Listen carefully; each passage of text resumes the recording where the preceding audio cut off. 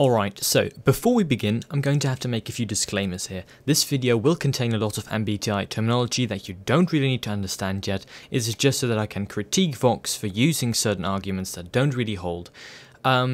Also, if you want to play a nice drinking game whilst watching this video, I can recommend the cognitive function game. Every time I say cognitive function, you take a sip of alcohol or an entire shot, I don't care. I can guarantee you by the end of this video, you and your friends will be absolutely wasted. So, without further ado, let's get into it. This video is by Vox, like I've already said, and they are going to critique the MBTI theory for being useless because, well, multiple reasons. So, without further ado, let's get right into it. Okay, so there's a 93-question test called the Myers-Briggs Type Indicator. You've probably heard of it. It's the most widely used personality test in the world. Okay, I told myself I wasn't going to do this, but right from the start, they used Tumblr as a source. I mean, no offense, but it isn't very reliable. Second of all, they say that this test has 93 questions. They just pulled that out of the air. There's this one version of the test that they did, apparently. It's the official one on the MBTI website, which is not the only one out there. Actually, is one of the worst I've heard, so just do your research, please. Don't just take the first one you see. The most definitive personality test of them all is the Myers-Briggs. And the company that makes it, CPP, reportedly earns about $20 million from the 2 million people that take it, and the companies that administer it every single year. The companies that administer it. You actually, later on in the video, start to explain who made the test, and it wasn't this company. They just adapted it and took it. It's like saying that Shakespeare is a bad playwright just because somebody made a bad adaptation of his play. That's not how it works. Also, they make lots of money. Well, good for them. It's a company, that's what they do. They're supposed to make lots of money. And there are many versions of this test out there that are actually free. So just do those ones, they're better anyway. So you take this test, you answer these 93 questions, and it tells you you're one of 16 different personality types. The only problem is that this test is completely meaningless. Well, to quote a famous man, Absolutely wrong. Clinical psychologists, psychiatrists, anyone working to understand human behavior who doesn't have a stake in the financial success of this test doesn't actually even believe in it.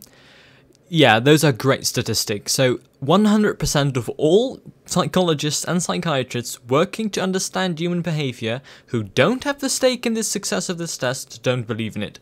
Sure, that makes a lot of sense, but these articles, I've looked most of them up, they never reference, get your vodka ready, the cognitive functions, nor the shadow functions related to those cognitive functions. Nor do they acknowledge the fact that there's also a side of the Myers-Briggs type indicator that doesn't revolve around horoscopic nonsense that is supposed to make you feel good about yourself. There is a dark side of MBTI that only shows up if you actually look deeper than Tumblr posts, believe it or not.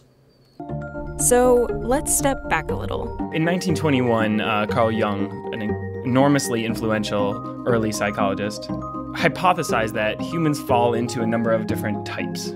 There are perceivers and judgers, people who prefer sensing over intuition. There are thinkers and there are feelers. But even at the time, he realized that most people didn't fit neatly into one category or another. He wrote, "Every individual is an exception to the rule." Boom. You have already explained why you mistreat the theory.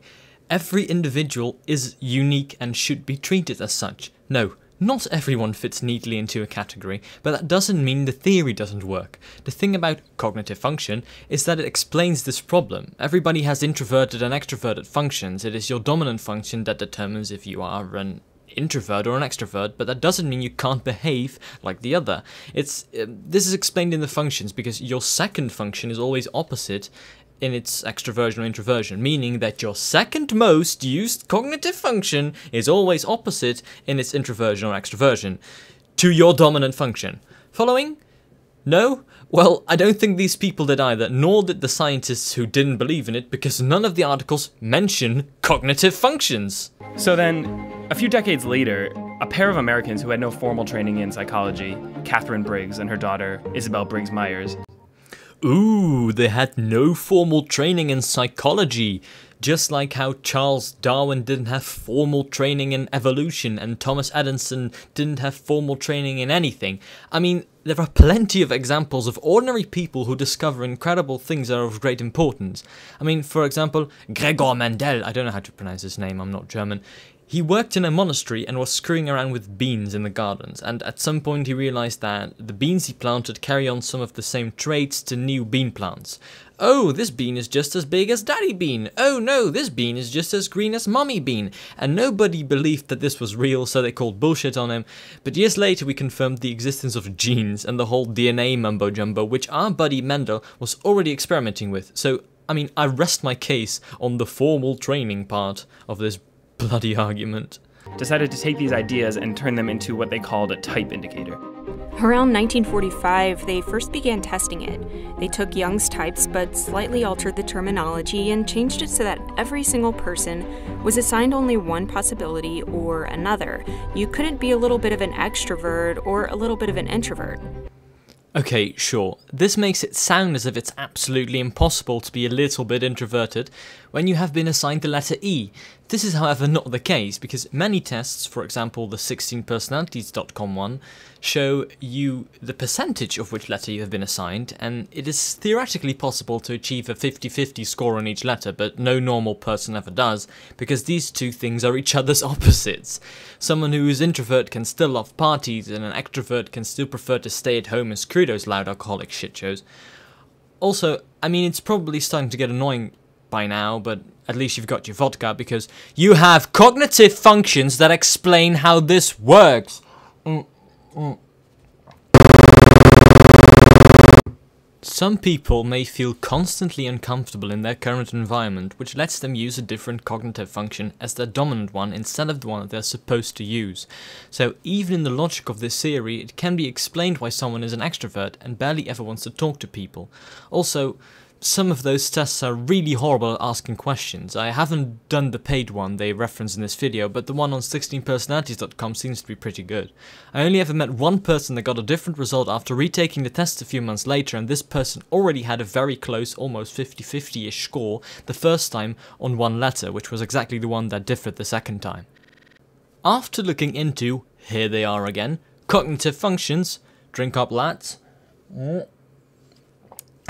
we determined their type by arranging the functions in the correct order to determine what type they were and how it could be explained that they got different results the second time.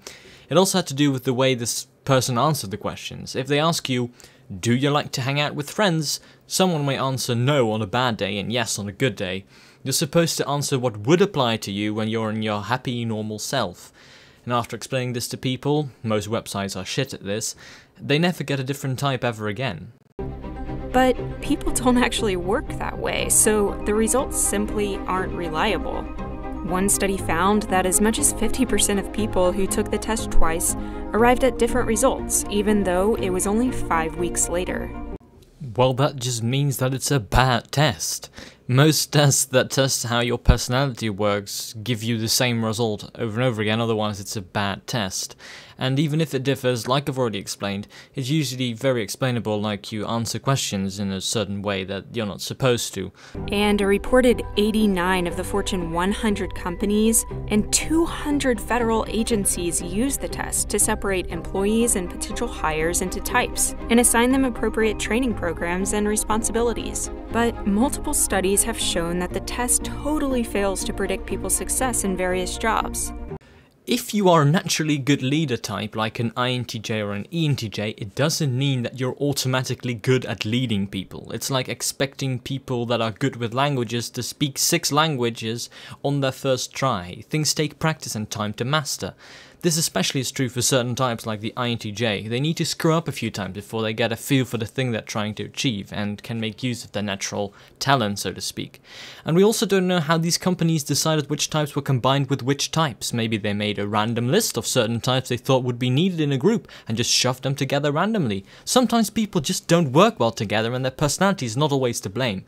Let's say, for example, that Danny and Terrence are in a group, and Terrence had sex with Danny's girlfriend. They may not be open for proper teamwork, even though their types say so. These sort of systems need to be used to try stuff out, not to force people into good teams, because that's not how good teams work. Maybe you just don't like someone. Maybe someone is just shit at something. I mean, just think stuff through. Don't force things through. The really strange thing is that there are leading psychologists on their board, and none of them use the test in their personal research. You know, in 2012, Carl Thorson, a Stanford psychologist and board member of CPP, admitted that it would be questioned by his academic colleagues if he actually used the Myers-Briggs in his research. Okay, yeah. Even though I didn't want to address this point, they are very inconsistent with their logic, because in the beginning of the video they said that people with no financial connection to this theory didn't believe in it, so it was bullshit. And now this guy doesn't use it because he believes that his colleagues would question it, and that is for some reason a good argument for why it's not a working theory? I mean, if he would use this in his research, wouldn't that also exclude him from their logic? Because, well, sure, he has financial connections to the theory, so obviously he'll use the test, and I mean, there's no winning for this guy. He's just screwed. Wait, why is the Myers-Briggs so popular? Well, it really only gives positive results, and it plays into the idea of people fitting neatly into categories. Well, yeah, but not really. I mean, the websites, they give you positive results and don't describe your bad sides or weaknesses, but they are there, believe me. I already mentioned the darker side of MBTI, which only appears in the... oh, fuck. I ran out of vodka, but... in the cognitive functions. They have bad sides, they give you negative traits that you also have to live with in your type and that you can actually work on to improve. But I mean, they don't mention it on the websites. I mean, that's a weakness that I have to admit is there. I mean, don't read your type when you're on the website and done the test. Just ignore that, please. People love categories. You can't take the test and be told that you're selfish or lazy or mean. The results are always positive. Because the descriptions are vague, they're hard to argue with. This is called the Forer effect, and is a technique long used by purveyors of astrology, fortune-telling, and other sorts of pseudoscience. Ooh, nice sneaky association you threw in there. Astrology's complete, absolute nonsense, entirely made up based around something that has no logic behind it at all. At least have the decency to associate it with, I don't know, Hogwarts houses or some shit. At least that has set rules. We all know astrology is bullshit because multiple reasons. Some being that actual astrologists already confessed that they made shit up. If you ever see astrology and MBTI on the same page, just click away, please. This happens on Tumblr a lot. Just don't go there. Please. Thank you. Fucking hell. To persuade people they have accurate information about them. There's something really attractive about assigning ourselves different personalities. This is why horoscopes are so popular. This is why we love taking BuzzFeed quizzes. But the truth is that human personalities are really complicated. I love how they mention complicated when they only look at the basics of the theory, explain it very vaguely and very basically without mentioning the... I'm not going to say it. I'm not going to say it now. You know, there's absolutely nothing wrong with taking the test as a fun activity, but it's important to remember, the Myers-Briggs is useful for one thing: entertainment. Yes, entertainment and the understanding of other people, personal growth, that sort of stuff. I mean, I will talk about that in other videos, which I will be making. I hope you enjoyed this. This was the entire video. This was all the arguments they had. And this is also usually all the arguments you see on those websites that say that Myers-Briggs is totally meaningless. Also, I have no reason to promote Myers-Briggs. I just think it's a very interesting theory. They don't pay me at all. I don't even know the original website, never took the test, anything. Just did the free ones. I really truly believe in this theory if you use the cognitive functions, which barely any of these articles, websites, people that critique it use. So, well, thanks for watching. I hope you enjoyed. If you did, please leave a like and a comment in the description. Also, leave a comment if you have some critique points. If you hated the video, please tell me why. I will work on it, and I hope to see you next time.